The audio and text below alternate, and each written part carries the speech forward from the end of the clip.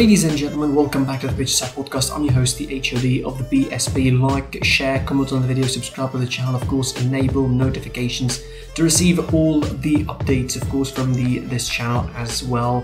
All the content possible, of course. Follow us on social media at Side BSP on Twitter and Pitch Side Pod on Instagram, and of course follow the podcast, listen to it on Spotify, Google Podcasts, or wherever you can get it. And we're coming to you, of course, straight after the Barcelona versus Eibar game. Not exactly straight afterwards, but I think in between. I was, zapping in between the channels, watching Barcelona Eibar as well as Brighton versus Arsenal. I watched the extended highlights of Barcelona Eibar, and I think I could come up with some ideas to wrap my head around that result. Again, the result in itself is a shocking, but I think the details of the game are really the things that you should focus with. Barcelona started strong in the first 20-25 minutes, missing a penalty via Martin Braithwaite. A horrendous miss, I would say, really, for a player that's supposed to be playing with a side like Barcelona. To miss a penalty like that isn't exactly good looking. They started strong, they created a couple of chances. I think it was the expected sort of defence from Eibar in the first 20-25 minutes, absorbing the pressure just like they did against Real Madrid, but I think it was less effective against Real Madrid because they conceded 2 goals. Against Barcelona they didn't concede, and they started going forward after that, of course, creating a couple of chances, a couple of close opportunities as well. As far as the Ter Stegen was concerned, he was forced to pull a couple of saves as well. In the latter quarter of the first half, I think the last 15 minutes, they were pinned to their defence, Barcelona, with Eibar really attacking them, especially on the wings. Of course, the 3-4-3 formation without Messi, of course, that started with by Koeman. It wasn't exactly the best kind of formation to close down spaces.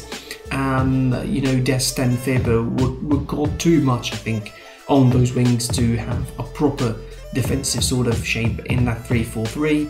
The first half ended 0-0, I think, to the liking of Eibar. I would say they pushed the game to end 0-0 in the first half, to not give themselves too much pressure in the second half. Barcelona started strong, started high, started to looking for the goal that would give them the advantage, of course, but it was the other way around. It was Eibar catching Barcelona on a mistake by Ronald Araujo. I think a simple but killing mistake, I would say. A simple pass that should have been given ended up with him flopping his line, Kike Gomez intercepting, and having a simple task of putting the ball into the net.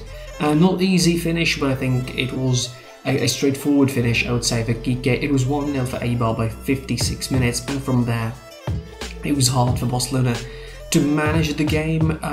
They moved up a little bit higher, they created tons of chances, but of course when you have someone like Martin Braithwaite, you cannot necessarily score 3 goals in the space of 10 or 15 minutes, even if you wanted to. Griezmann as well wasn't exactly effective. Pedri, I mean, for all the praise that we get, I think Barcelona still need Messi of some sorts up front. They weren't exactly that effective of a team. In the end, it was a game where Barcelona bossed the second half pretty much. Eibar didn't get a lot of chances aside from the goal, and you'd expect Barcelona to finish this game off and to kill the game off and to win the game, but they didn't. I don't want to say that Barcelona, missed an opportunity, although judging by the statistics of the game and the way the game flowed in the second half, yes, Barcelona missed a big opportunity to come up with 3 points against a side that supposedly you can win ahead of the games tomorrow. Of course, Real Madrid and Atletico Madrid play tomorrow, so they will have a big chance to leap even more forward. Yes, Barcelona still have games in hand, but you cannot really ask too much from Barcelona, can you? It really looks like they're still working up the bits and pieces here and there. Koeman is still not exactly stable in terms of choosing the formation and choosing the personnel. So yeah, that's all for this. Like, share, comment on the video what you think about this game. Subscribe to the channel, of course. Follow us on social media at SouthPSP on Twitter, Pitch Side Pod on Instagram.